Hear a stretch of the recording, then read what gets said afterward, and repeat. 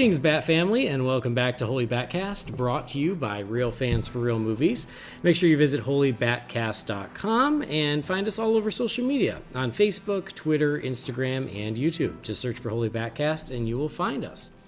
If you love the show, you want to help support the show, you can do that on Patreon. You can go to patreon.com/holybatcast. And as always, a big thank you to our patrons. We do appreciate you. And we did get a new one. We have Cody, who just joined us as a patron. So thanks, Cody. Welcome to the family, and we certainly do appreciate that. We're part of the Real Fans Podcast Network. You can check out all the shows that are part of the network at rf4rm.com. And as always, I'm your host, Andy DiGenova. You can follow me on Twitter or on Instagram. It's just my name, Andy DiGenova.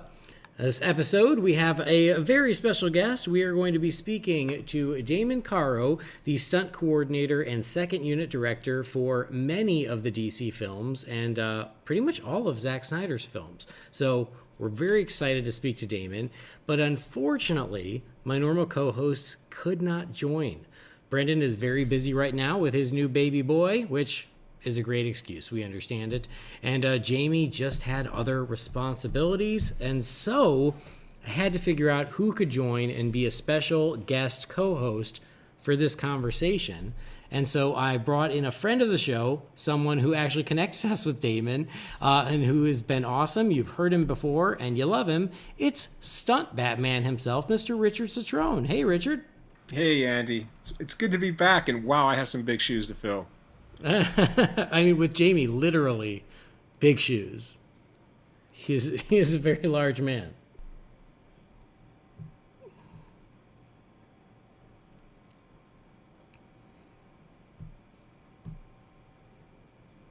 I believe in you, and I know that if anyone had to step into their shoes, they're not going to be mad that it's you. They both send their best. Oh, that's great. Thank you. Well, yeah, thank you for making the time, getting up early, and getting through some technical difficulties this morning. But anyway, let's welcome Damon. Hey, Damon, and thank you as well for your patience and for making time. We're super excited to have you on the show. My pleasure. Thanks for having me. And, I kind of feel like we've all upped our level in technical solutions this morning. I don't know how well we have succeeded, but we'll see. I guess when you play this back, you'll find out. We'll find out. I mean, I guess that bonds us, right, as a unit, is having to go through stuff like this. Indeed. As small as it may seem, I do feel closer to both of you. Good.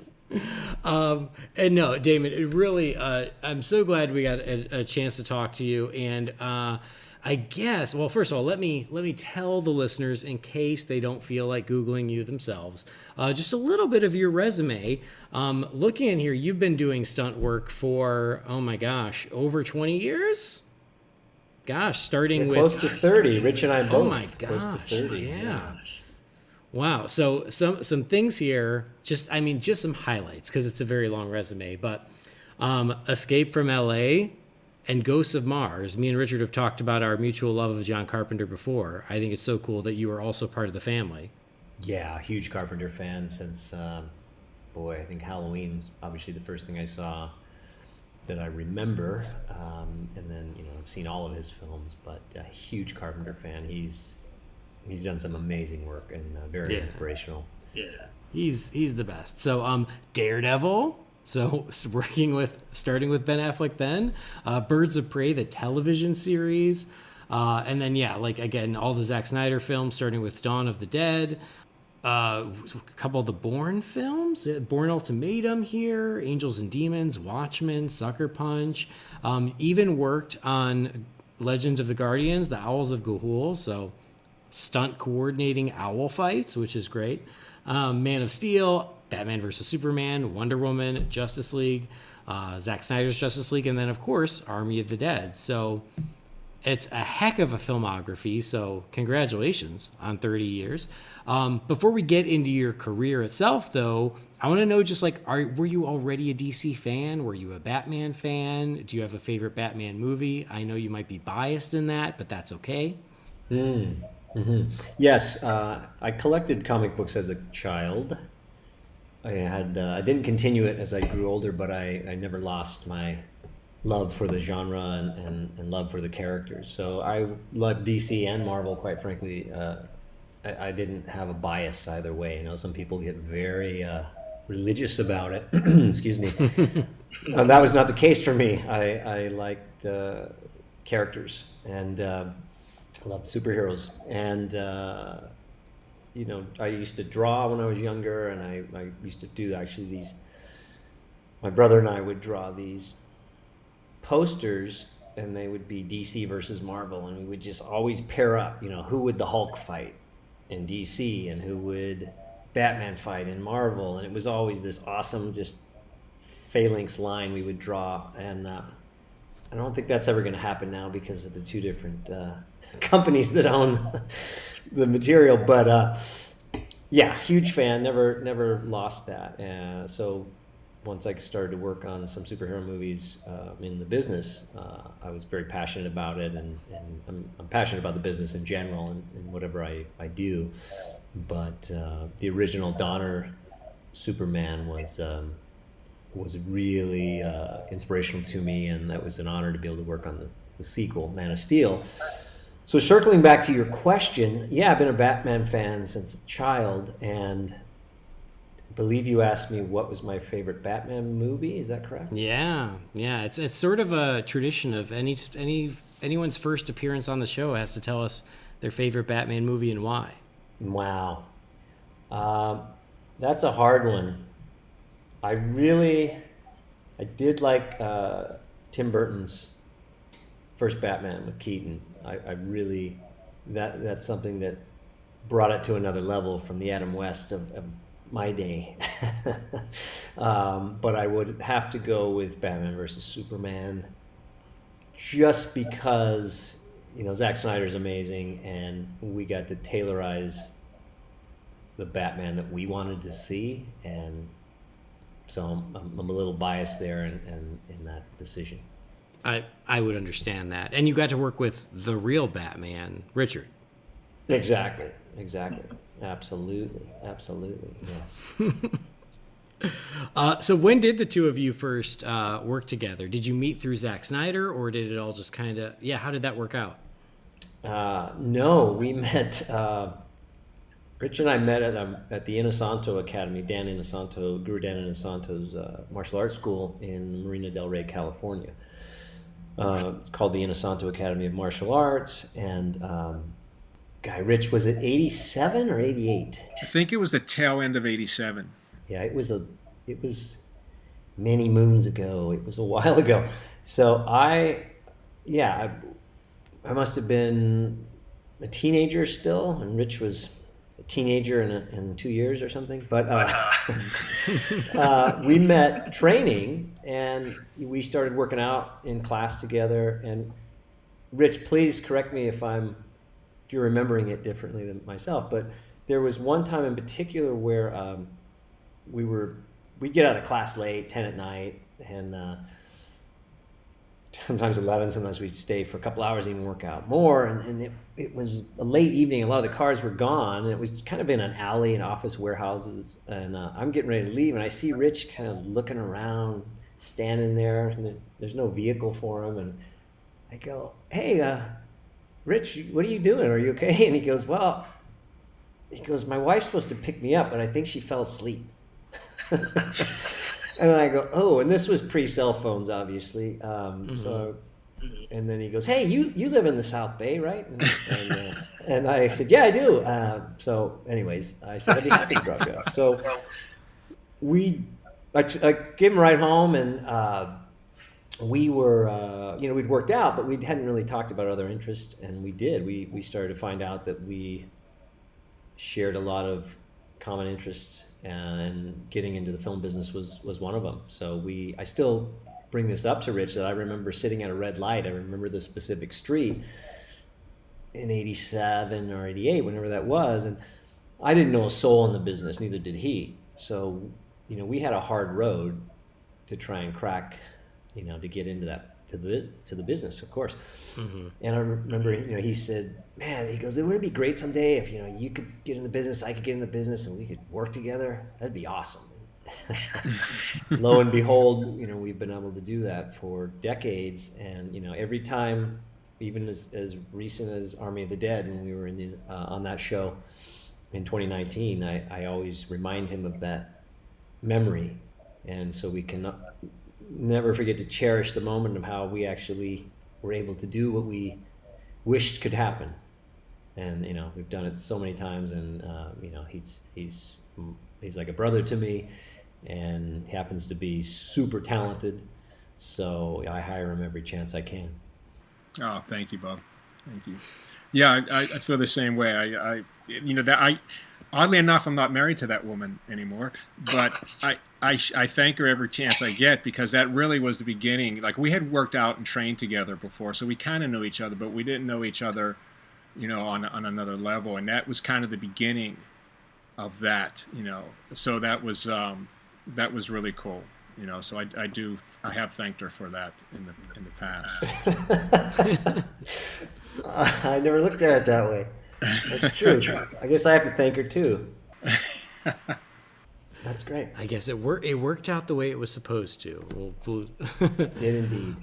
So is that how it worked? Is did one of you kind of get the break first and then you hired the other, or did you both just start your careers sort of in parallel and eventually they met again somewhere down the road? We pretty much all rose together.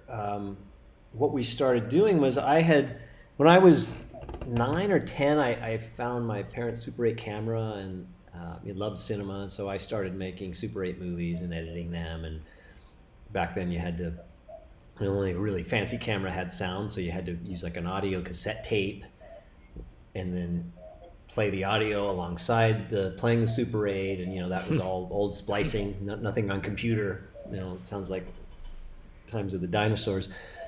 So I had made a zombie movie, I had made a sword fighting movie, I had made a sci-fi movie, and liked film, and had worked on a friend of mine's student films. He went to SE film school, but when Rich and I met, it was kind of that period where it was really getting fascinating to me, and I wanted to pursue the business, and as did he. So we started. He had what was the camera you had, Rich? It was a VHS. I don't remember. Was it a Panasonic or Sony? It was the back of the giant ones that you used to have to pop on the shoulder. Yeah, the one where you'd put the giant VHS tape directly into the camera. But he had one because all of our Super 8 cameras had died at that point. But and so it was perfect. So we said, hey, we want to start. Let's start getting together and just choreographing some things and trying to figure it out. Trying to figure out how to do movie fights better. And like I said, I'd done a little in my friends. In my own Super 8 stuff and my friends' student films, but we wanted to expand upon that and just get better in all areas. And not only fights, we started to do everything that would prepare us to get into stunt work. So, but that was really a special time, and there were some other people who got in the business along with us who joined us during that time, and it was. I look back with fond memories. Awesome. And so, who started working with Zack Snyder first? I did. I met Zach through a mutual friend. It's funny. I just did a interview with Zach for Army of the Dead. Zach's doing a master class for YouTube, I think. So we were just talking about this. Oh, nice. I just did it last Friday. But we have Zach and I have a mutual friend, a gentleman by the name of Kurt Johnstad, who is an amazing writer. He co-wrote 300 with Zach, and along with many other projects, and super talented, amazing writer. But back at that time, Kurt and I were friends, and I think Rich, you probably met Kurt by then. I think Kurt knew Rich as well. But we climbed with him. He's a really good rock climber, and he said, "Hey, I'm working with this guy." He was a dolly grip, anyways, working for Zach back then. And he goes, I met this director, and you guys should hook up because you guys are similar, and blah, blah, blah. So I met Zach on a Super Bowl job he was doing, commercials back then. This was 96, actually. So, I was in features and he was doing commercials. And And then he wanted to train martial arts a little bit, and Zach had a background in martial arts and was very gifted physically. So we trained a little bit, and similar to Rich and myself, we started to find out we had a lot of common interest in many areas, especially in sort of the genres in the film, in cinema, and became close. And we said, hey, it'd be cool if Zach was like, if I ever, when I start doing features, it'd be awesome if we could work together. And I go, yeah, it'd be amazing, blah, blah, blah. And the rest is history. Wow. So, yeah, I mean, you were with him from his first feature, which was Dawn of the Dead, correct? Yeah, and yeah, so I had met him 7 years prior. And yeah, we met, I did a few of his commercials. He did a lot of car commercials back in the day. And he had a gentleman who's really talented, who's unfortunately passed on now, but Tom Fickey, who is an amazing stunt man, amazing stunt coordinator, that he used a lot. And then I did a few jobs that were of his commercials, but then, the first feature, I was on Dawn of the Dead with him, yeah, and have done everything since. Wow. Very cool. And so, I mean, honestly, even very early on in his feature career, he was already doing comic book movies. I mean, 300 was a comic book movie, and then Watchmen, and then on to Man of Steel. So as you guys started, building these DC stories on film, tell me a little bit about, I guess, that creative process. How did it look from an action standpoint? Because, I know that you worked very closely on all that, and then you became the second unit director for a lot of these films. Yeah, so do you want me to start with a particular project? I mean, we can start with Watchmen, I guess, because it's the most, I guess, it was the biggest jump into the DC world. 300 counts, but yeah, let's start with Watchmen. Otherwise, we'll be here all night. I'll pick your brain about every single one, and, well, for me, it'll be all night. For you, it'll be all day. Right. Well, Watchmen specifically Zach is a huge Watchmen fan, and as a teenager, I believe. So that was very close to his heart, that project. I liked Frank Miller. I wasn't as into Watchmen as I was to Frank Miller's Dark Knight, etc. But obviously respected the material, and I think it's amazing. So he did a lot of boarding, as he tries to do. So for the action, we generally, if he has a specific shot he wants in, he'll board that. But we generally try and do stunt viz and shoot the scene. So he and I will always meet. We'll discuss the tone, and I've said this many times before, but I always approach action through story and character, rather than to create moves for the sake of moves or actions for the sake of action. So that helps guide me, and really it just choreographs itself, in my opinion, if I'm always staying true to the story and the character. It's just it's no different than trying to act in a scene or direct a scene, and you have to just let the story and the characters play out. That's all you have to do, is get out of the way of that. So that was interesting, because we had done 300 with this sort of really amazing style, and it was being so well received. And then Watchmen, we had different decades we were traveling through, right? There were 70s, 80s, there were some 60s, but a lot of the action took place in the 80s and the 70s. So the design purposely was to not make it look like a modern action film. And so, wanted to really get a retro feel with the action for that movie.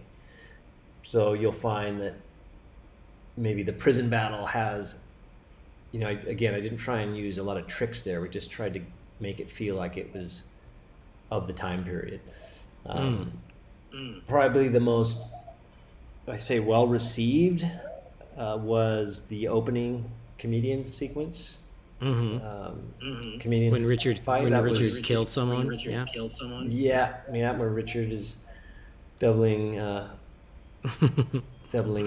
bad guy, let's say.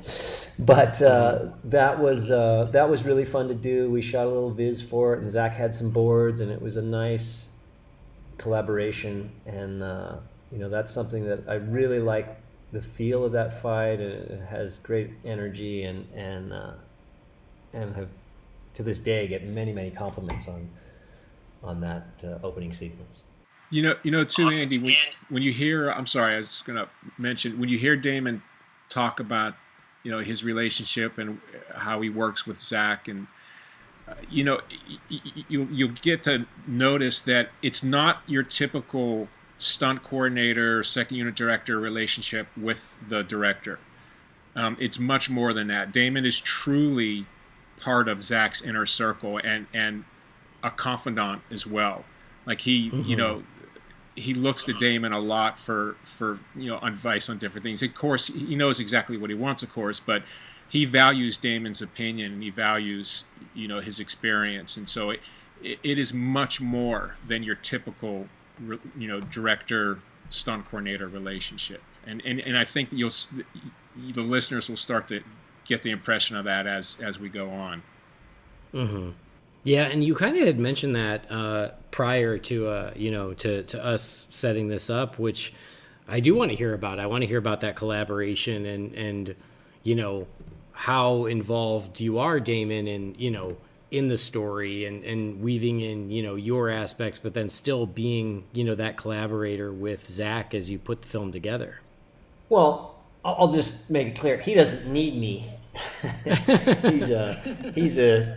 He's a genius in so many ways, but because I've had the honor of being part of his journey and on all of his projects, and again we have a friendship as well, that it'll depend project to project, but many times when he's developing a story, he'll bounce a couple things off me. I'm not, I don't want to overstate this, that I'm in on every page of every, but he might come up to a certain scene, and he's like, hey, I want to run something by you. What do you think of this versus that? And we chat about that, or he'll ask my opinion about various stages like that. And then many times when the script's done and he gets it out, he'll ask for my feedback and or notes.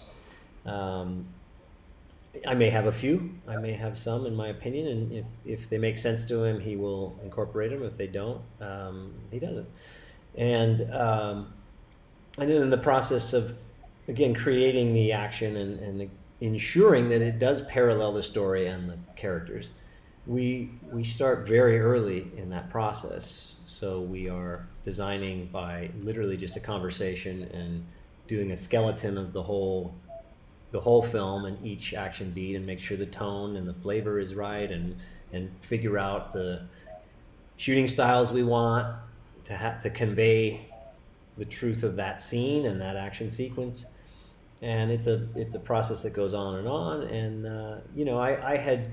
I had shot splinter units for Zach prior to actually getting the official second unit on Man of Steel, so that was really fun, and was honored to do it. And it just became official on Man of Steel, but I had shot things for him prior to that as well. Awesome. And speaking of Man of Steel, since we brought it up, I mean, I love it. I think it's fantastic, and it came at a time when I and so many fans, we were just hungry for a really fresh new Superman film, and also to see a Superman on film like we had always dreamt of, that we had never really gotten a chance to before. And I feel like Man of Steel really delivers that in, all over the place.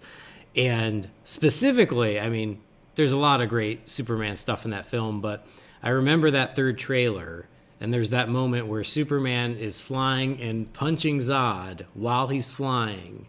And it's become like one of the most iconic moments in the film. And so I guess, I mean, we can talk about that moment, but also just how did you all approach going, hey, like we can do a Superman like has never been seen before? And then how did that, how did you build the action sequences around that?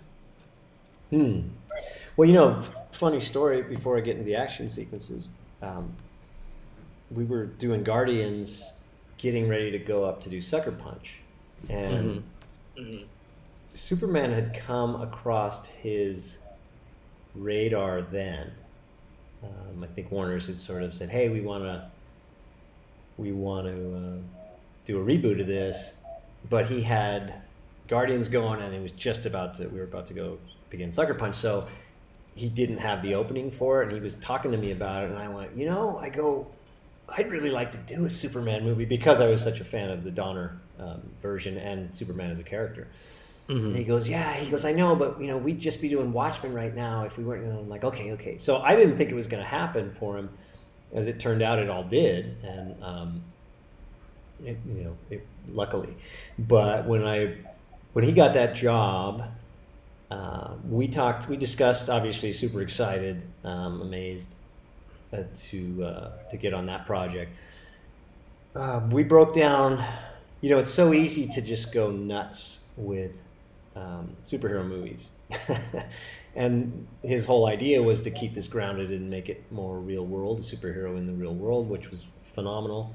And so we were very specific about creating laws specifically on damage, because it's so easy again in the superhero world to go, oh, well, their powers are inconsistent, or what hurts them is inconsistent, et cetera, et cetera. So Zach basically, he does a lot of work on the whiteboard, and we started to draw out, like, okay, if we're talking about the Battle of Smallville, and we're talking, let's see what does a 9mm round do to the Kryptonians? What does that's like a gnat? What is a 308 round? Oh, that's more like getting hit by a golf ball. What is a 50 cal? That's like getting hit by a softball. That sort of thing. What is an explosion? So just to make these templates, to make sure we're always referencing them and staying grounded and not violating the rules of this movie, the rules of this world we're creating. So that's important. So you don't just go crazy and because there's nothing, and I've said this a bunch of times before too, I don't like mindless action. It really just desensitizes me and I lose interest. So you have to really be focused on how you present it, in my opinion, and make sure it has a foundation that stays consistent through the project, through the film. So that was very, very important. And then it was the design of how he wanted to shoot it. He wanted to shoot it, very different. Like he said, literally, he goes, I'm going to have one. He goes, the only high-speed shots in this movie are going to be maybe of his cape, a little cape flare, and maybe one or two other little things. But he didn't want to employ it into the action, so it's like, okay, cool, that sounds fun. And then it was proof of concept of how do we mesh live-action actors and actresses with the digital takeovers. And then we had worked with DJ, who had started with us on Watchmen and did Sucker Punch, and then went on to Man of Steel with us. And so it's such a great collaborator with us. So we did a test of his effects and stunt test for proof of concept, how we were going to make these digi handoffs back to live action real.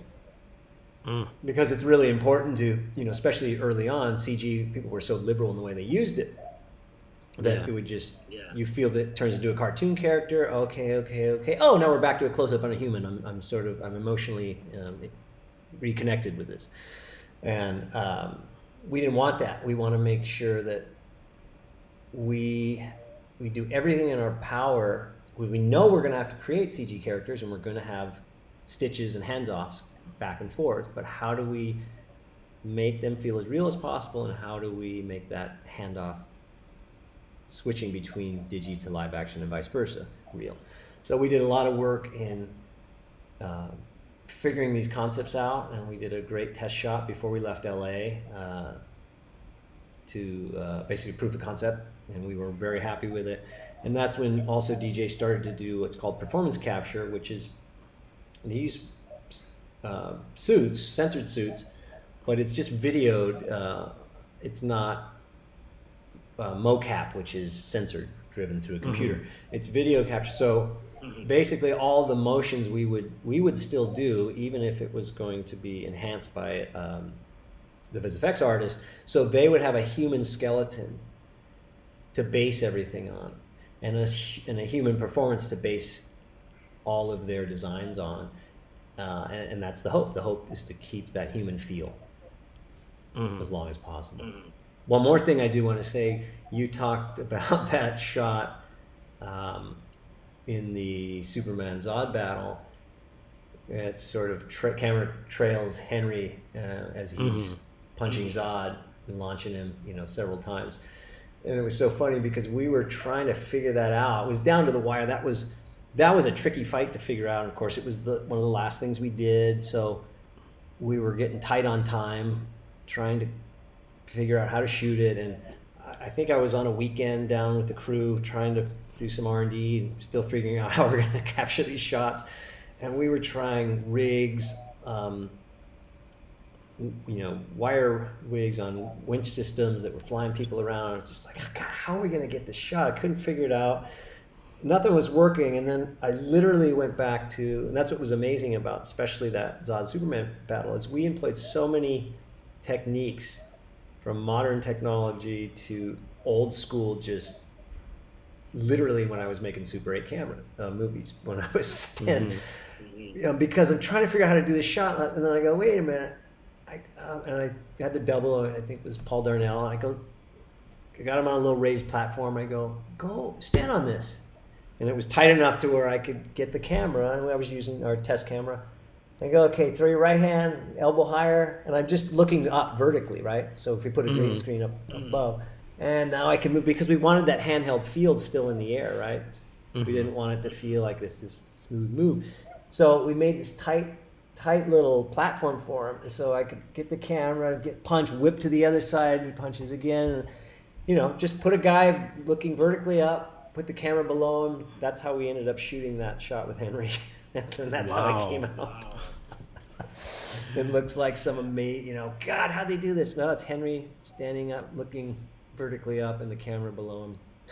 Oh my God. Yeah, I definitely thought it was more complicated than that. I was imagining, the full-on rig and, Yeah, well, and believe me, we used that in various other sequences in the movie, but that was as you see, it came out perfect. So sometimes the simplest path is the best. Rarely, I find. But it took a lot of the wrong way to get to go back to the simplicity of, wow, it's right under my nose. Now, obviously, the VisFX plays a huge part. So with what DJ did with the VisFX, made it believable. But Henry is in that shot is exactly as I just described it. Wow. Okay. Well, let's talk about Batman, because you said something about BVS is your favorite, and rightfully so. But you said you were able to really put Batman on screen the way you guys always had envisioned, the way you'd always dreamt. So tell me more about that. Like, what were those conversations of, like, hey, we get to do our Batman, what's that going to be, and then how you made that happen? Right. Well, Zach and I, of course, met early on, talked about how we wanted him to move, what sort of, look, who's playing him. Ben's playing him. He's going to be this, sort of an homage to the Miller Dark Knight version, the shorter ears, the thicker, really buff, really solid guy, older. So, all of that was talked about. And then, look, I wanted to see Batman move like that since I was a kid. And, Rich and I both we're, I don't know, gosh, what are we, 40 more years in the martial art world. And we have an array of various styles that we've studied, and quite a treasure chest to draw from. And so we brought in, obviously Rich, and I said this on another interview. Look, Rich is like a brother to me, but ultimately I got to get the right person for the job. And I had auditions, and I said, look, man, I can you come in and audition for this? And obviously Rich is pro, and he's like, absolutely. And I looked at, I don't know how many people, different ages. Most of them were younger than Rich at the time. And I looked, and he blew them all out of the water. And I was so happy, but I had to make sure we were making the right choice. And we couldn't have made Batman move the way he did if Rich wouldn't have didn't double Period. He's such a, and Zach and I both know that, and we're both so grateful that he could be part of it. As is Ben, as is everyone who's involved with the movies. Rich is an athletic freak and an amazing performer. And there's things I can ask of him that many other people, especially in those suits, they wouldn't pull it off, and we would have to change the move, or we would have to change the sequence. So, you know, it was this perfect storm of Zach getting the project, me being involved, we got Rich, and then we also had a great team, as I, you know, always put together, of guys we'd work with: Guillermo Grispo, Ryan Watson, Wayne Daglish. You know, they were on the ground and a big part of helping choreograph that. But we all put it together in LA, and we did a stunt viz for the Martha Rescue specifically. When I say put it together, I'm talking about the Martha Rescue, which is my favorite Batman sequence of the project. And rightfully so. We would all back you up on that. That's my opinion. Everyone's got them. But that was the first thing we shot. Zach likes to do that. He's like, let's do an action sequence right out of the gate. So we'll shoot what we call the Martha Rescue. Awesome. So we shot that stunt viz early, and a lot of caring went into it. And there's actually a stunt viz out there that's about 20 or 30 seconds longer than what we actually shot. So there's a few more moves, but yeah. And then when the final product hit, and I saw it in editorial, I was just, yeah, he's finally moved. Batman has finally moved the way I've always wanted him to move. You know, Dame, so many people have asked me this question, and maybe you can clear it up and put it to rest. They always ask me, they say the choreography looks so much like the video game, and you'll see like pictures online sometimes of like comparing, you know, the choreography from BVS and then a Batman video game, and you know, it looks similar, just one snapshot of a move. And they asked me, and it's like, you know, like, I didn't do the choreography, you know, to be honest with you, so I can't answer that question. And you know, I know we played video games when we were young guys. We used to play, but you know, one of us grew out of it and one of us didn't. And, I'm the one who didn't, by the way. But so because I don't have time. So I tell people I don't think it was, you know, but we have the guy here now that can answer that question. Can you set that straight? Yeah, you know, that's a great question. Well, let me start by saying you weren't there when we choreographed it initially, but you were there when we were shooting the viz, obviously, and you know, you were part of polishing everything. Let me put it that way. But to your point, yeah, I've been asked the same thing, and I believe it's Arkham Asylum or one of the games that, if I'm getting that correct, if I'm getting that wrong, sorry. Yeah, I think it is. Yeah, it is. I mean, they pretty much say the Arkham games just in whole, you know, as an entity. But yeah, got it. So no, I've never played the game. I will say, because I like to speak facts. I think one of my stepsons had one of the games in his room, but I never saw. I think I've seen the cover of one, but I've never watched, played the game or watched the game be played. So that was all, and I don't ever, the way that I like to create is anew and from the moment. Look, we are all made up of things that have inspired us in the past, and I know that I am made up of that, whether it be comic books, whether it be Sergio Leone movies, Westerns, Kurosawa, George Miller films, Mad Max, et cetera, et cetera. You can go on and on and on. John Ford movies, I can keep going.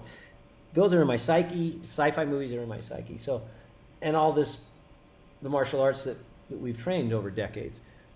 But I like to try and keep it fresh and a new concept. And again, I'm looking at the character in the story and trying to be in the moment, and that's how I create. So I have seen some people who go to YouTube and, hey, look at this, look at that. Then they sort of cut and paste things. My conscience wouldn't allow me to do that, and nor would my creativity allow me to do that. I'm not saying that I haven't maybe watched a cinematic and went, oh, that's kind of cool, and there might be things that in my subconscious sink in, but I never set out that way, and I purposely don't watch other things so they don't taint it. I think it was just one of those weird coincidences in life. I was flattered, and I went, oh, cool, that's great, because people were very complimentary about it, but they were surprised when they didn't know. They found out that there was no connection between the game and the choreography being created for that film. I mean, I think it's just a testament that there were other Batman fans who felt the way you did, which is, wouldn't it be great if Batman moved like this? Isn't this something we hadn't seen before? And you just use different mediums to do it. So maybe they're just kindred spirits, even if it wasn't a direct inspiration. 100%. I mean, look, Batman set the foundation for us to, expand upon it. It's not like we just came out with two crazy concepts. It's like, okay, we're still guided by the character of Batman. So yeah, it's not that crazy. Yeah. First of all, I'm surprised to hear that you auditioned a lot of people before choosing Richard. Just because to me, it's like, oh yeah, Zack Snyder, Damon Caro, Richard Cetrone, you're a team. You guys just go from one project to the next to the next. So I just assumed you guys were like, oh, Ben's going to be playing Batman. Well, great. Richard's going to double him. Done. So I'm kind of impressed, but also you made your friend work for it. Well, yeah. And that's just it is, I can't say that's enough. He's like a brother to me, but ultimately I have to do what's right for the project, and he understands that, I think, unless he's cursing my name under his breath. And by the way, Rich wouldn't want a job without earning it. He didn't have to do much to earn it. It was one audition, and I went, "Yeah, I'm an idiot. What was I thinking?" But that was one of the things too. Is Ben was a lot thicker than Rich. So we were also looking like, oh, maybe we need somebody bigger and that sort of thing. But with the suit, it didn't matter, which was great. Mm-hmm. So there were other issues. It wasn't just, I just had to make sure that we were making the right choice. Trust but verify is the old saying, I guess, that is true. Yeah. Do your due diligence. What do you think, Rich? I'd love to get Rich's take on that. No, it speaks. It's the same reason why you're one of a few people. You're married, of course, but just theoretically, you're one of the few people that I would men that I would set my sister up with, because you can't find a more high character person than Damon Caro. I mean, I say that like he says, we are like brothers. He's very, very close, but it's true. I don't lie when I say this. He's a very high character person, and he would not allow himself to just hand anybody a job, whether it's a member of his family or close friend or whatever. And that's one of the many things I respect about him. Mm-hmm. Well, and it's worked out for you guys. You guys have. You've certainly earned it, and then the end result speaks for itself. Speaking of the Martha Rescue, though, was that one of those things where I remember a couple years before BVS came out, seeing another movie, being like, man, I love a lot of Batman movies. I love most Batman movies, but I've never seen Batman quite do this. So did you all take it as a mission of oh, we want to, I always assumed you did, of oh, we want to do the quintessential live action Batman fight on film? Were there conversations like that where you're like, we're gonna set a new bar, and then you went for it? No, there wasn't a conversation. I don't even concern myself with that. I was just so geeked out to have the opportunity to create a Batman fight that I wasn't even worried about the bar. I just dove in, and we all dove in, and we're in heaven. And look what happened. It's just a matter. Yeah. It's literally, I'm a fan, and thank God I found a career that I could still be a child in. and I attack it with passion and try and create a project that would make somebody stand in line at a midnight showing. I don't know if those are still a thing anymore in this crazy day and age. People might not know what I'm talking about. But, you know, that's the passion I want to create, because that's what movies did for me. And it's really just the love of the character and love of the project. And it wasn't, there was no intention to, we're going to set the bar here. We're just going to do our thing, and the bar will land where the bar lands. Well, you did it. I mean, for the record. You did. So whether or not that was the intention, you achieved it. Because, yeah, I mean, we, especially those of us on the show, Brendan and Jamie, who couldn't be here, but God, like Batman fans, it's like, it was, you know, I think you said it was your favorite scene in the movie, but I think people now put it up there as one of the best Batman scenes in any media. So certainly something to be proud of for both of you.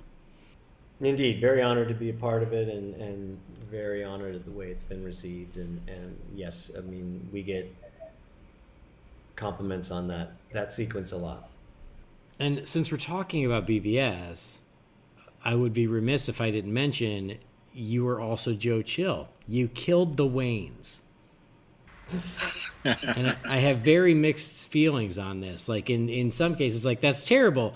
You killed them, but it also created Batman in the process. So thank you, but also murder. Yes. Well, yeah, that's what I started by saying. I believe a thank you's in order. Hello. Yeah, right? I mean, there'd be no Batman if you didn't. So I guess it's worth it. Yeah. You know, it's interesting. Yeah, that was super, super cool. It's funny because, you know, Rich and I studied acting when we were younger, and Rich studied it more than I did and has done more than I have. But that was something, you know, I love all parts of cinema, all aspects of it. And we'd do little parts when we were younger, and we're really into it. And then the stunt work just became the passion. And so Zach was having problems casting that role. And we went down to Scout Chicago probably about, I don't know, I would say a month before we were going to go fly there and shoot it.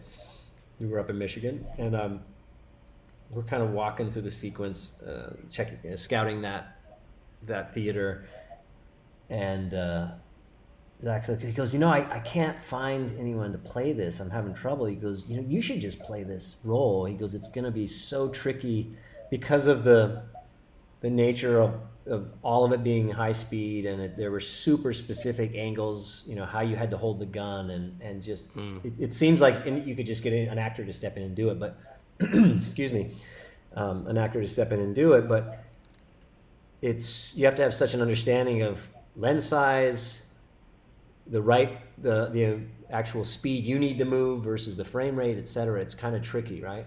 And he goes, it'd be so cool for you to play this, and you would help us get through it as well. So I said, look, man, I'd love to, but I was swamped. I was, you know, shooting second unit and coordinating. I said, I just don't know if I have the time to do it. And he goes, okay, you know, well, think about it. So, and I remember telling Rich this too, that we flew back to Michigan, and we were finishing up there, and I was just sitting in my apartment there, and sort of flashed back to our younger days and thought about it and went, what am I thinking? I would have peed my pants for a part like this when I was younger.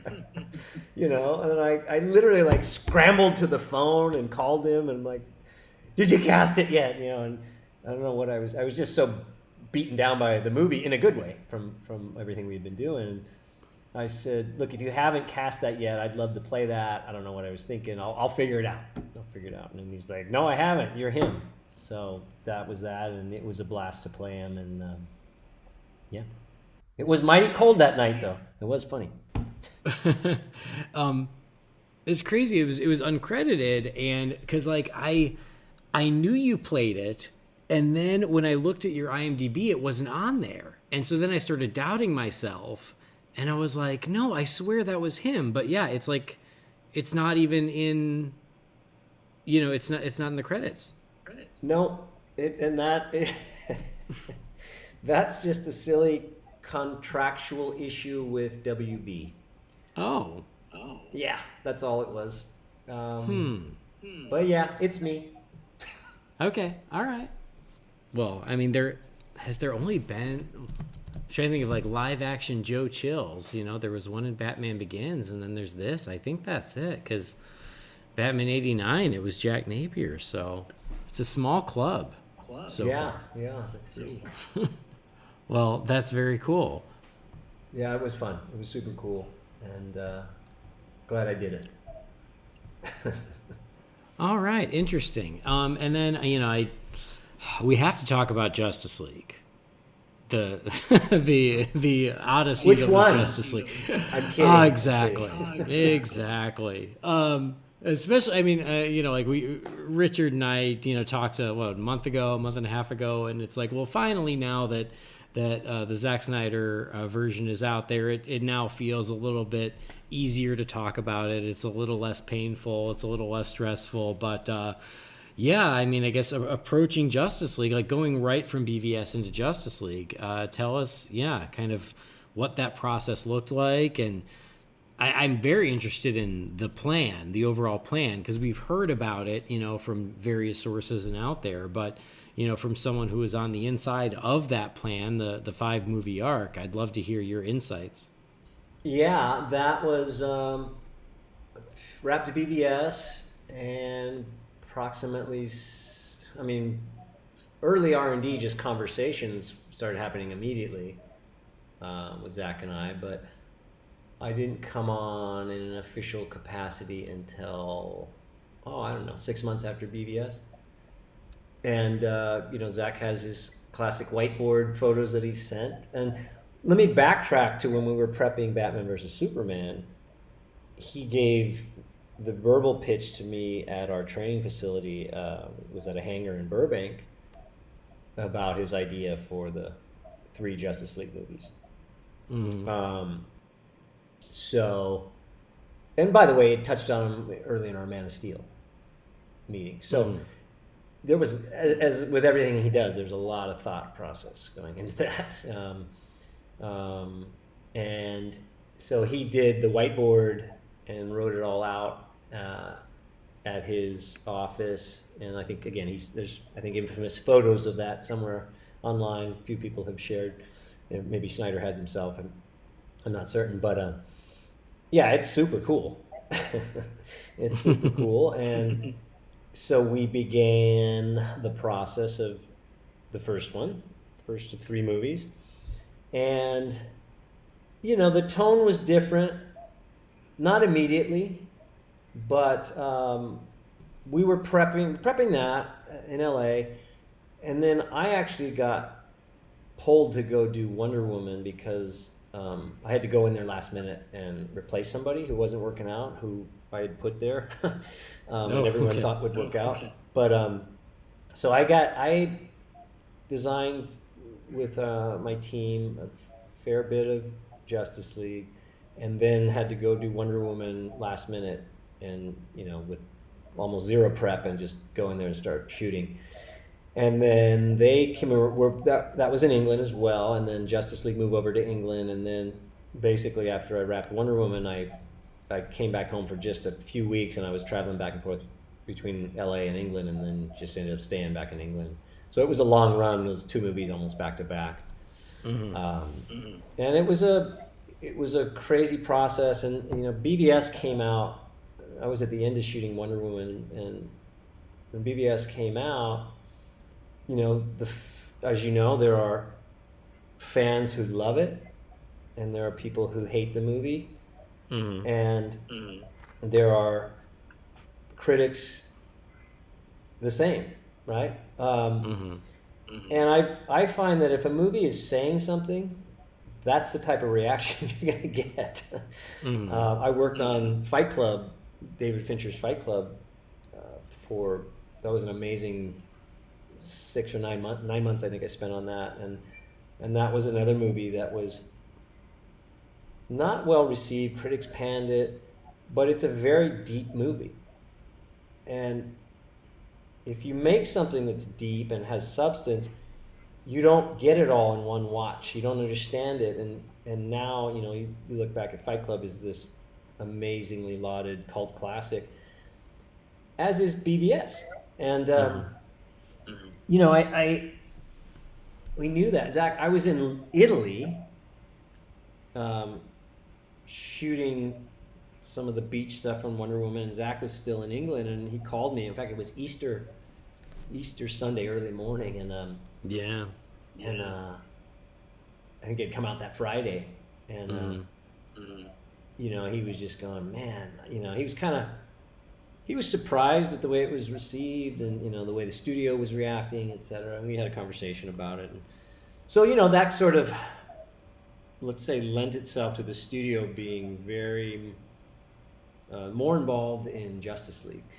But to me, they automatically, and this was my thing right away, is they didn't play to the people that the massive amounts of money it made and the massive amount of people who loved it. They didn't play to those people and didn't show their gratitude towards them. They tried to appease the people who hated it. Yeah. And this to me is a microcosm of life. Then you didn't make anyone happy because you tried to imitate what another universe was doing, in my opinion, and you slapped the people in the face who supported you all up to that point. That's my short version. No, I know exactly what you're saying. I think that all that checks out. And so, one thing I love about, the films that Zack Snyder makes is that he takes big swings. He takes risks. He wants to do something different. And, that's what I appreciate about those films. But I also know that then you just run the risk of turning certain people off. And that's just gotta be okay. Better than playing it safe and boring. Like, give us something interesting, give us something to chew on. And I think that BVS is very much along those lines. And now we just looked back on it for 5 years, and at least we feel, we're like, God, we just feel it's only aged better in those 5 years, because we've been able to really take our time and digesting it and dissecting it, and what came after, I think only complemented it, for better and for worse. Like what happened with Justice League for worse, and then seeing Zack Snyder's Justice League, I think, for better. Like, when you see that kind of where everything was going and how it all clicks into the same puzzle, it works even better, I think, that way. But anyway, so it's true.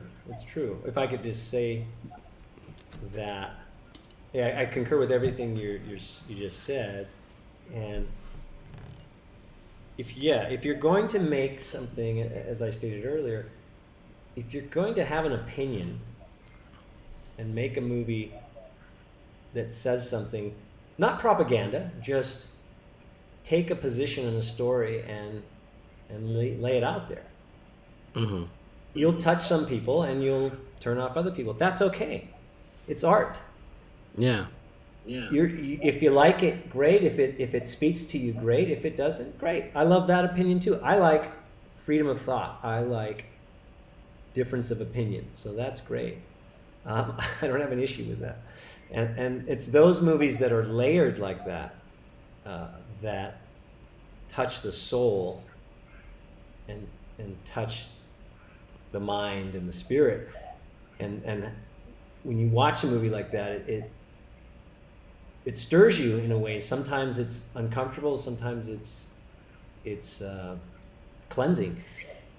But it makes you think and wonder, why did I react that way? What is the process? What's going on? And Zach's so deliberate in what he does. He's very layered. And I've always said this: the critics don't get him. They think they thought that he's just this, he's just that. And I've said this old saying, and I said it before we started doing Justice League, when we originally were prepping it in 2015, I think. and I said that there's an old saying that truth passes through 3 stages. First, it's ignored. So first stage is ignored. Second stage, it's violently opposed. And then the third stage, it's accepted as self-evident. And you can see that in every aspect of life. Cinema, fashion, music, technology, you name it. You just start to look around and it's there. It's this recurring theme. And I said, Man of Steel was the first stage. You were ignored. It was ignored. That's a cute little thing. Just, I don't see it. BVS was the second stage. It was violently opposed. And I said, mark my words. And this was when we were originally shooting. This is 2015. I said, when you release Justice League, in other words, he releases his version of Justice League. I didn't know there was going to be another one then. It will be the third stage. I said, they're going to accept it as self-evident. Mark my words. Now, it took 6 years for that to happen. Yeah. And I didn't think that would be the stage, but if you look at the response to his version of Justice League, critics and fans alike, he's the same guy. Yeah. He's the same storyteller. Yeah. You have now risen your level of understanding, in my opinion. So, oh man. So, I mean, there was the plan for 3 Justice League films, which is interesting because when they announced it, they announced it as Justice League 1 and 2. They didn't announce a third. So I think there was a moment in there where Zach would say, "Oh, it's a 5-film arc," and I remember a lot of us being like, "Wait, what's the 5th?" Because it was Man of Steel, BVS, Justice League 1, Justice League 2. What was the 5th? And then as we learned more, we kind of figured out, also Justice League 3. But at some point during the original filming, the principal photography of Justice League, it was kind of decided that it was going to be a little more standalone. Is that accurate? No, not through the filming. Not to my understanding. I mean, you'd have to ask Zack Snyder because I can't speak for him. But no. That was never the case. When was that movie? No. In fact, let me. I'm stirring my memory right now. He told me we're going to do this, and then if you want to come do 2 and 3, we're going to shoot 2 and 3 together. Okay. Not true. Okay. Interesting. Yeah, I just remember like hearing the murmurs kind of during the the production of with sort of the onset rewrites of trying to make obviously trying to lighten it up and all that, but at the same time I just remember sort of hearing like, but they're gonna make it a little more standalone because they were trying to like use the contract with Ben to get him to do the solo movie instead of Justice League 2. I don't know. So there's lots of versions. Yeah, no, he was going to do the solo movie. We were going to do the solo movie, right? Ben wanted me to do that with him, and we were going to shoot it right after Justice League, but then it all went away. We were going to, I was prepping that movie actually right after Justice League. But no, that was just he was going to do that, and then it would have come right back to Justice League 2 and 3. Oh, okay. So you were lined up for that too. And you too, Richard? Oh yeah. Yes. I mean, I would assume, but it's funny. Of all the times we've talked, I've never thought to ask about the plans for the solo film. We get caught up in other things. So you guys were all prepping that. Yeah, we didn't get far into it. We didn't get on the ground. I was just doing. I had someone do. I was doing Wonder Woman reshoots while budget was being laid out for it, and I met with his producer, and that sort of thing. It never got far in. Ben, it all went away before we got to those stages, but. But there was a schedule where we were going to shoot it. We were going to shoot it in L.A. and maybe a tad in England, but mainly it was going to be in L.A., which what basically brought me on board after being away for so long. Yeah. Wow. Okay. But I mean, I assume you read the script and you knew where it was going and all that. I did indeed. Okay. Perhaps a story for another time. Okay. Perhaps a story for off air. Got it.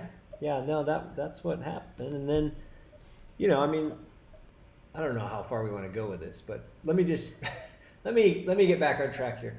I'm very happy. I'm radically surprised and incredibly happy that Zach got to release his version of Justice League, because I thought there was a 2% chance of that ever happening in the capacity in which he did. I thought, we were just going to watch it at his house, which I did see it at his house in December 2018. It was the black and chrome version with some previs and all green screen and things like that, but it was powerful then. I thought maybe that was the only way I was ever going to see it, and I'm truly amazed at the journey. And I've told this somewhere else, I don't recall, but Zach and Rich as well, I've said this to both Zach and Rich, is they have been very amazing examples of patience to me in my life. I've tried to espouse patience, but I don't always act it out. And Zach and Rich are very patient individuals. And that's really been an influence to me in my life as an example. And this is case in point with what went on with him being replaced, etc., on Justice League, and myself and DJ as well. We sometimes have a hard time holding our tongue. So when it all went down, we were so mad and saddened and felt for Zach. You feel bad for your friend. That we were the ones that basically started I don't know if you've heard the version or the rumor of release it on a flash drive and leave it in an airport bathroom. I feel like I have heard that, yeah. Okay. It's a thing that's been out there. Zach's talked about it, and then people kind of go, wow, that's weird. And no, it was actually a thing. I mean, DJ was going to fly to one undisclosed airport, and I was going to fly to another undisclosed airport. And we were going to let it be found, perhaps indirectly direct someone there, and just so it would be seen on the internet for the fans. But obviously there was a lot of issues with that, and we were so adamant about it, and Zach was like, no, I can't do that, I can't. And we're like, no one's gonna see it. And we were even to the point where he was like, guys, you need to get off my back about this. And we were like, all right, we just do it because we're pissed at how they're treating me. Because I know. And when, excuse me, and when this all came about, that he was actually going to be able to finish his version and release it on HBO Max, I told him directly, and I said, thank God you didn't listen to me. This would have never happened if you listened. And he goes, no, it was coming from the right place. And I went, yeah, you know how to play the long game. I didn't have the patience to do that, so it was very impressive that he did that, because he was able to be patient, and karma took the long road around, but it really reached its destination, let's say. Yeah. Oh, I mean, it did take longer than it should have. I mean, honestly, it should have never became the mess that it became. But it is good that there was justice done in the end, and that not only was it released in the way that he wanted to release it, but as you said, it's been embraced. It's been very much appreciated. I mean, I think it's freaking great. I love it. I've many of us have watched it multiple times, but it's just it was somehow worth the wait, and it lived up to the hype, and so it is feel redemptive for you guys and for Zach and for the whole team, and so it is so great that it made it out there. Before all the drama, put all the drama aside, but going from BVS to Justice League, now even for starting with Man of Steel, where you were thinking about Superman, and then you get to BVS and you're like, well, now I got to start thinking Batman and Wonder Woman, and then to Justice League of thinking about the rest of the league. How did you approach that as far as, crafting the different sequences for all the different heroes and making them unique to that character? Well, again, that was 2015, and I think I was only on officially for about 3 months before I had to leave for Wonder Woman unexpectedly. So we only got so far, and I had a good team. And Rich, did you come in right after I left, or did you wait till England to join? No, I came in after you left. Great, and I think that's what I had hoped, because you needed to be there anyways. I think I was planning on bringing you, but that was a big part. So Rich and again, we had designed the original version of Old Bailey, and then we had designed skeletons for the tunnel and Heroes Park, of course, things like that. But when I took off to Wonder Woman, Rich and Matt Righetti and Freddie Busiegas, you guys sort of kept creating at that point and moved it forward until you guys came to England, right? Yes. Mm-hmm. Got it. So do you want to talk about that process there, and then I'll pick it back up? Yeah, I mean, we basically worked on, because there's a lot of things that were kind of up in the air at that point. So we basically worked on a lot of concept stuff, things that you had started, and they continued, and then some ideas that Freddie and Matt threw around, and we shot. Like, one of the things was that the thing that Freddie released online about Batman discovering a parademon. That was never shot. That was a concept thing that they were coming up with ideas. So it was things like that we were just trying to be prepared when we got out to England. Got it. Yeah. And then when you guys arrived, I was already shooting Wonder Woman. I remember you guys driving into the bus. I was already haggard walking around. You guys hopped out in January, and so they landed there and then continued prepping, and I was finishing Wonder Woman, and then I think literally there was like a 1 week overlay between Justice League starting and Wonder Woman finishing, and then I came back on to Justice League, but it was in a second unit capacity mainly, so a lot of the design, we would still design with DJ and Zach, etc., but a lot of the sequences had been placeholder. They were in the skeleton modes from VisFX, and then what the stunt guys had done, and it was a tricky process because I had to go away and then come back. So it wasn't like all of the other Zach movies where I was there the entire time, early prep. And so I had that little bit of disconnect, and then came back in purely second unit capacity because there was so much to shoot.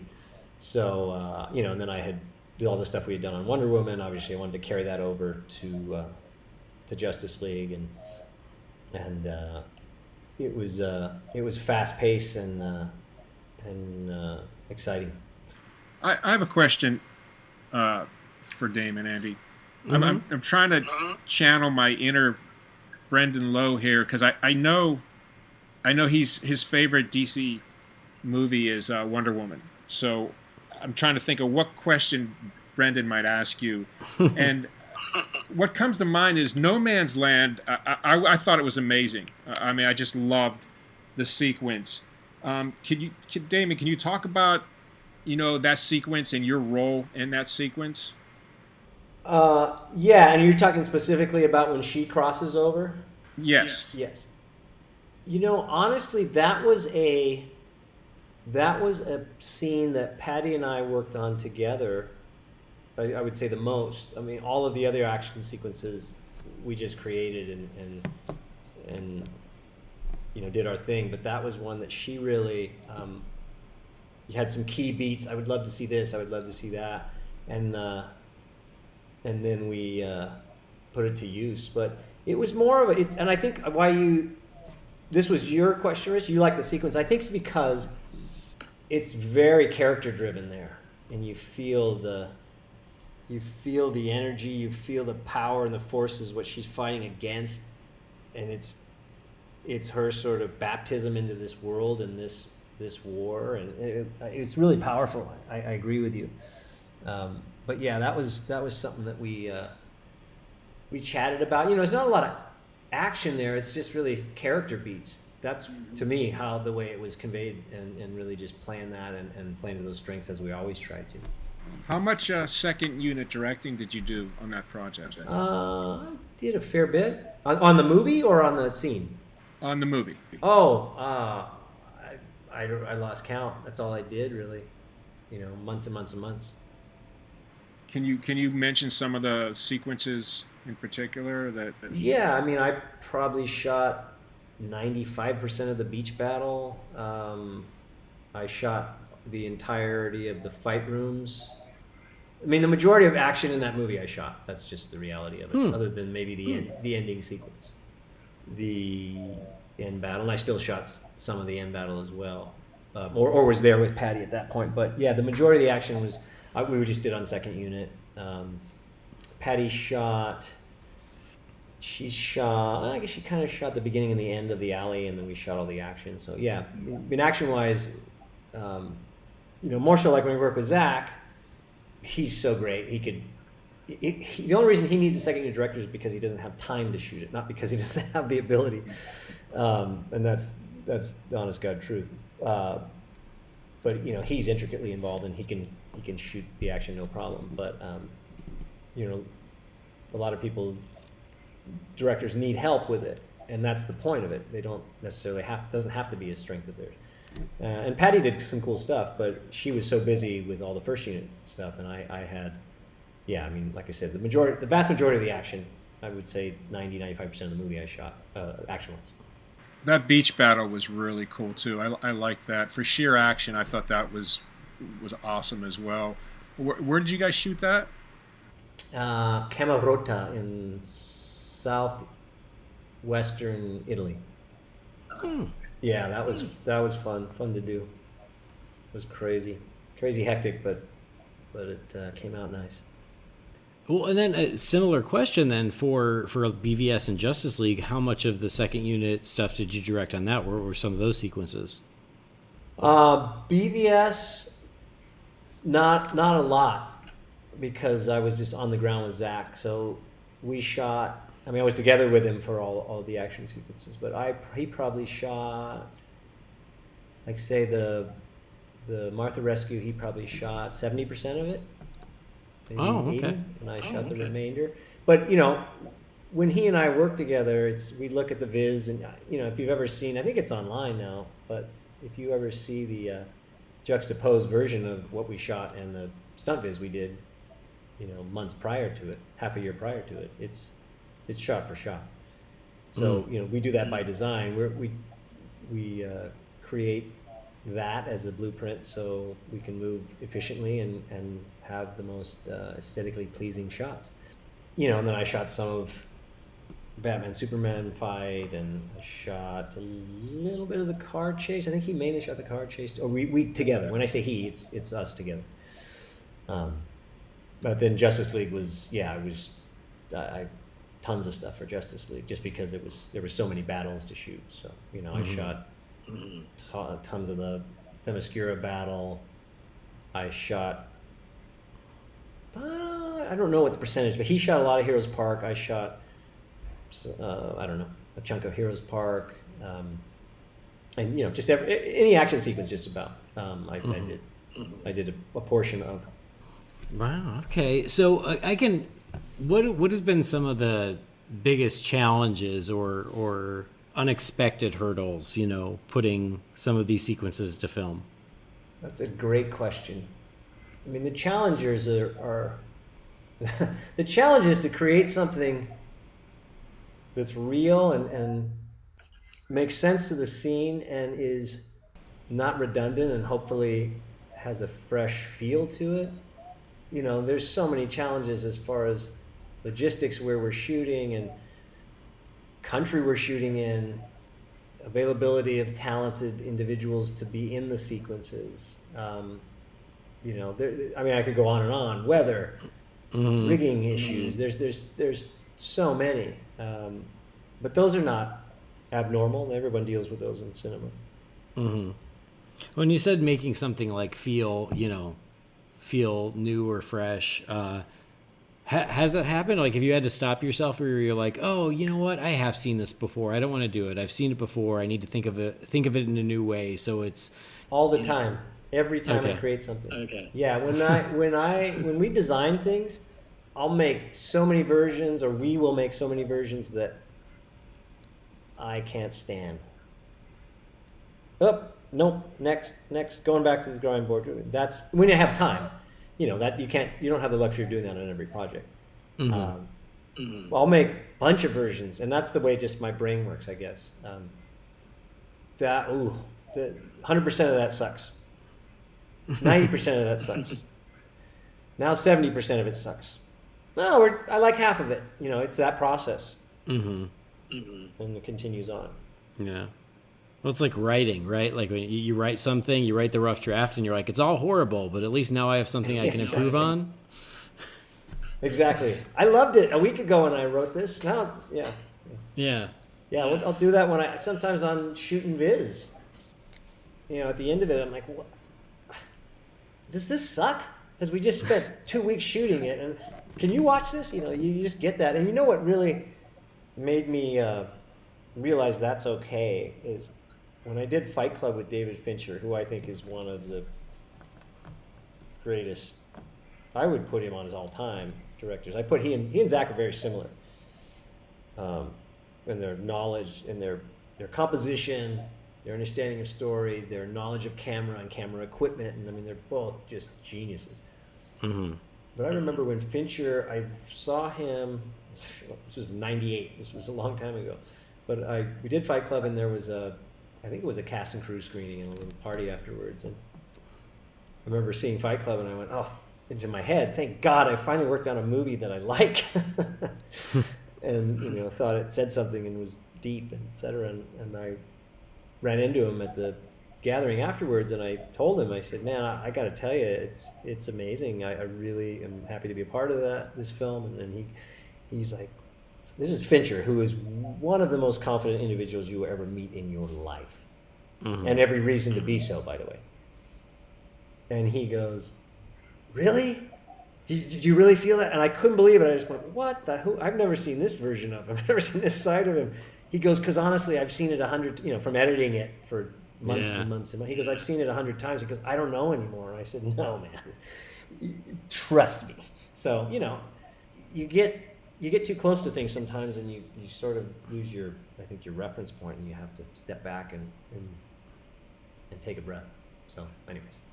Yeah, no, that's very true.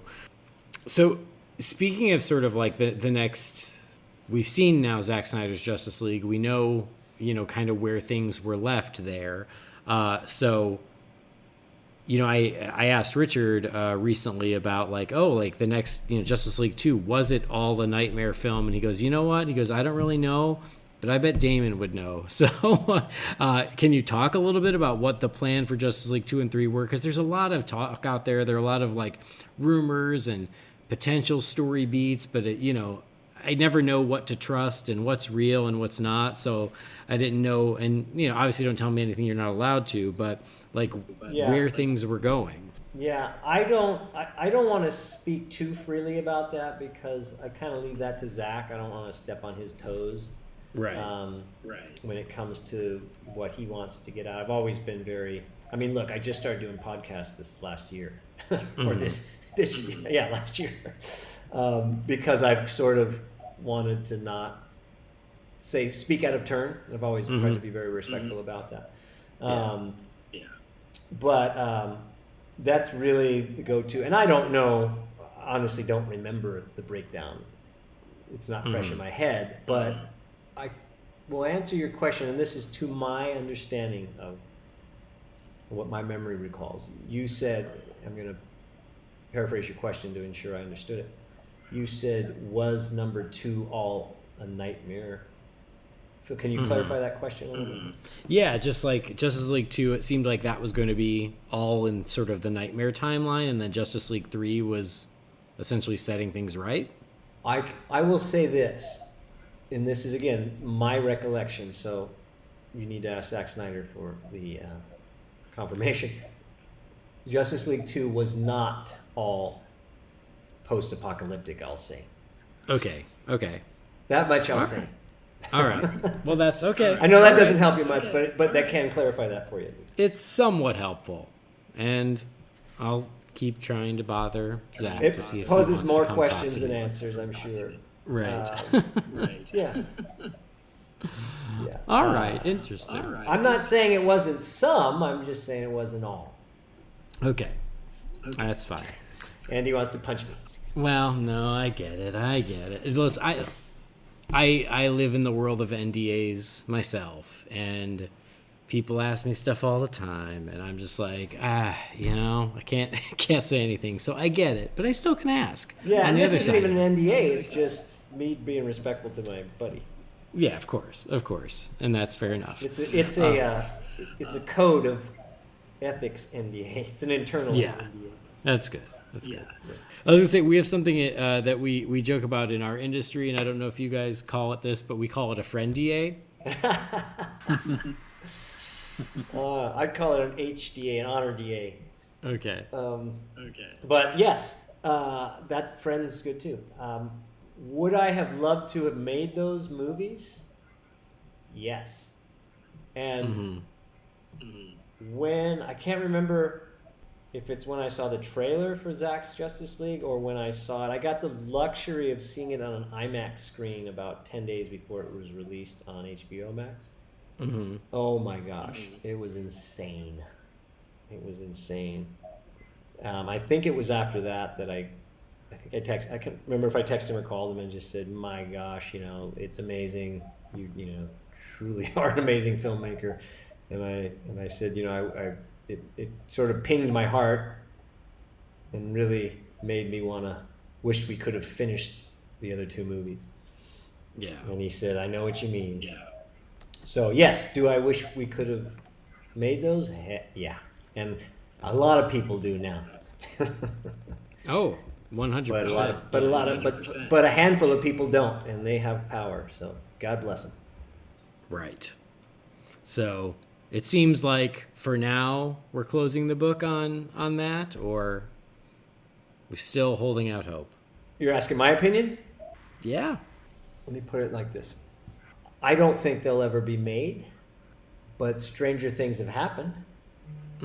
Look what happened with the release of Justice League. Yeah. That to me was harder to get finished than, maybe not, but on par because of the sort of support. But if you asked me if I was a betting man, I would say I don't think we'll see them. Yeah.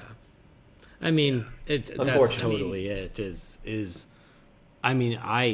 I ate crow when we got the official release of Zack Snyder's Justice League, because I was definitely in the camp of like, oh, maybe someday, 20 years down the road, but nobody wants to do it right now. I'm totally guilty of that, and I was happy to be wrong, and I ate multiple helpings of the crow. But yeah, because I just didn't think so. So because of that, I'm still sort of never say never. But yeah, just curious as to your take. Yeah, but let me put it this way. I see nothing on the horizon. Not that I could say anyways. But I see nothing on the horizon giving hope that we'll ever see them. So, unfortunately. Yeah, right. All right, well, we've got to start wrapping up because I got to get to bed. But before we completely do, is there something, the two of you, your collaboration as friends for, 30 years now, highlights of the two of you working together that you'd like to share with our listeners, and preferably something on one of the DC films? Well, I would just say it's been an honor to have been involved with so many projects with Richard, on so many projects. It's been an honor to have been involved with so many projects with Richard. I would say it's hard because we had great moments. I mean, Rich was in Fight Club with me and everything else. 300 was an amazing journey, and so glad to have him on that, and Watchmen and Sucker Punch and Man of Steel, and BBS was amazing, and Justice League and Army of the Dead. But I think I would go back personally to the Martha Rescue and Batman vs. Superman as probably the most, that or the nightmare sequence. There was 140 outside, and Rich hadn't slept in 2 days. But that's another story. No, but just BVS was something. There was something really special about Batman versus Superman, and the first time he got in the suit, and it was an amazing experience. I bet I had that Frank Drebin look on my face, huh? You did. Yeah, I feel the same way, absolutely, and it's been so nice to go through this journey with one of my best friends and a human being that I just enjoy being around immensely, and I'm so fortunate, really. And like you said before, we talk about this a lot on films, bring it up, and how fortunate we are to be doing what we're doing, and to be doing it with us together as friends, and then other friends that we have as well that are that we're close to, and it's just so lucky, and so it's been really great. It's been amazing, and I would agree with you. I think BVS was probably my favorite job for us working together. They've all been great though. Yeah, it's hard to choose, isn't it? Yeah, it's very difficult. It was 300 was another one too, because it was we did I did a little bit on Dawn of the Dead. When you guys came back to LA, I worked on that, but that was like the 300 was the first one that I actually did the full feature with you and Zach, and so that's a special one too for me. Mm-hmm. Yeah, it's been amazing. It's just been really incredible, and Army was fantastic too, because it was nice, because Justice League was tough. That was a tough show to go through, and then the reshoots were really tough. I don't know if DJ told you, but Damon, but we were just constantly looking at each other, just shaking our heads during the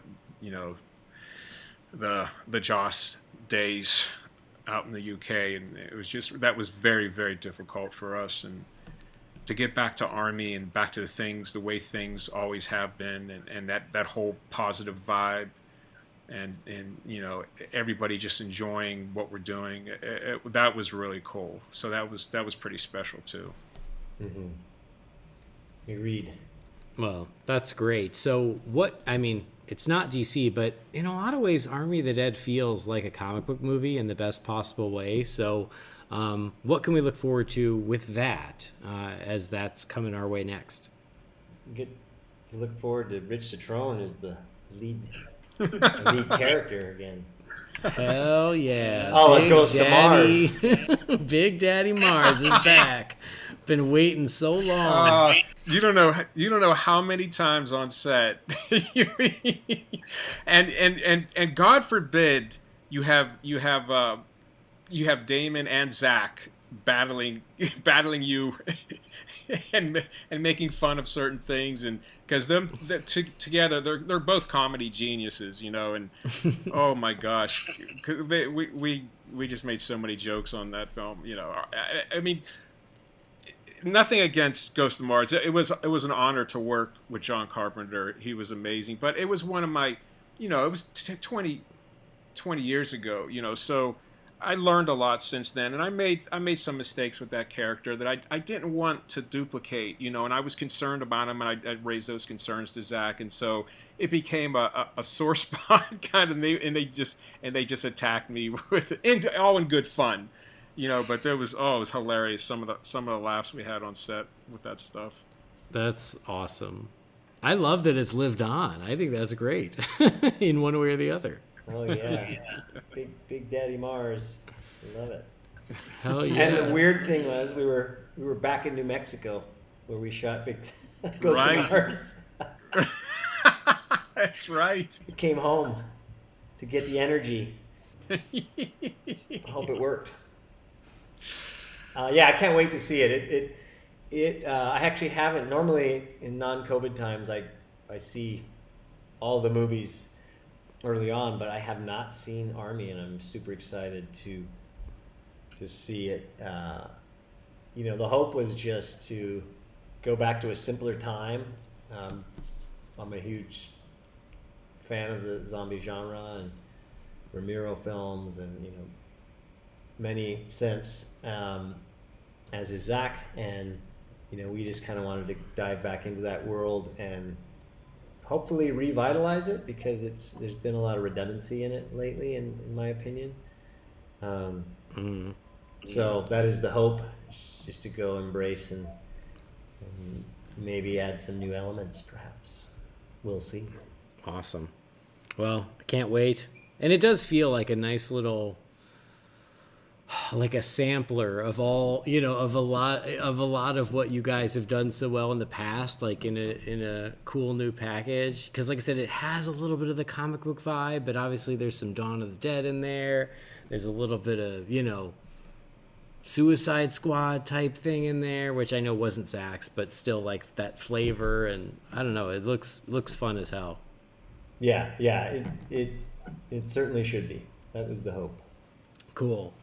All right. Well, we will wrap it up. I could pick your brain forever, but it's late here, and you got to go get along with your the rest of your weekend. So I can't thank you enough for your patience and for making yourself available and taking the time to talk. It's certainly appreciated. And again, sending regards from both Brendan and Jamie, who both wish they could have joined, but hopefully, maybe we can do this another time when they are available, because again, I don't know if we barely scratched the surface, considering how much you guys have done. So thank you again. And I mean it when I say that, you, Damon, and then your partnership with Zach and with Richard here, you guys have really created some epic and magical movie magic, over the past, well, if we're talking just DC films, since 300 and Watchmen, but I mean your whole collaboration ever since. And as a huge Batman fan, kudos to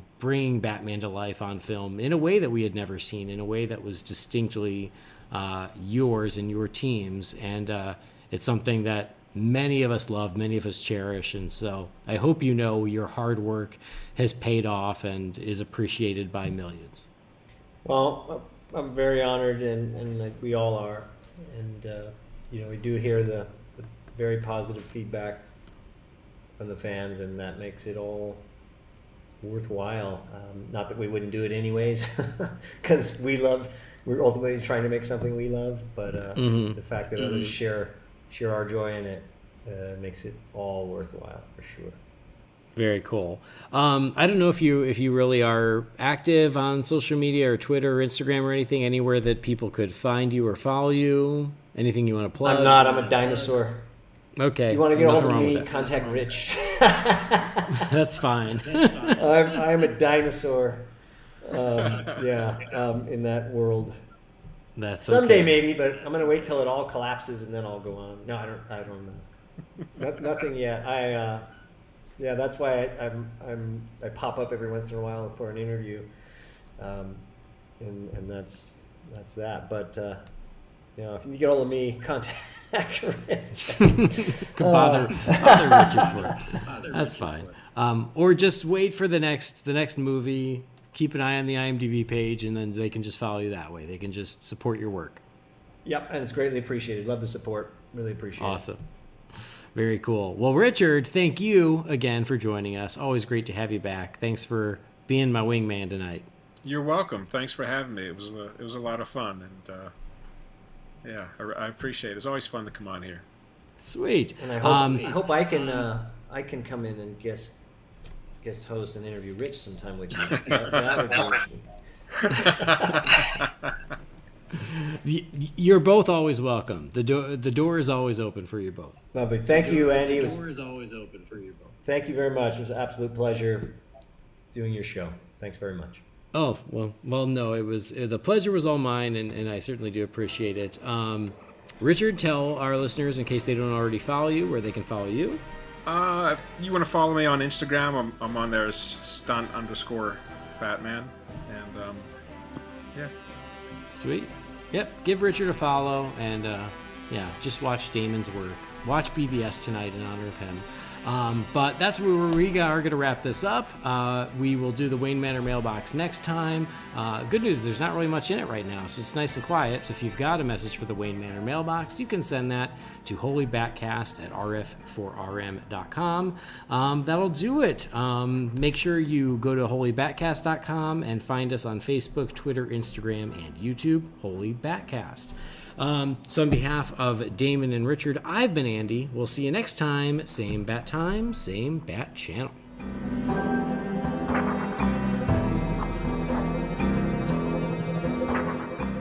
Holy BatCast is not affiliated with Warner Brothers or DC Entertainment. The views and opinions shared by the participants are theirs and theirs alone and do not represent the companies or organizations they happen to work for.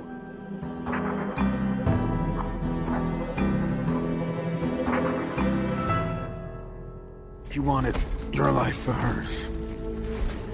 She's losing time. The scout ship seems to be drawing power from the city. It's gotta be Lex. I need you at that ship. I'll find her. My mother needs me. Wait. I'll make you a promise. Martha won't die tonight.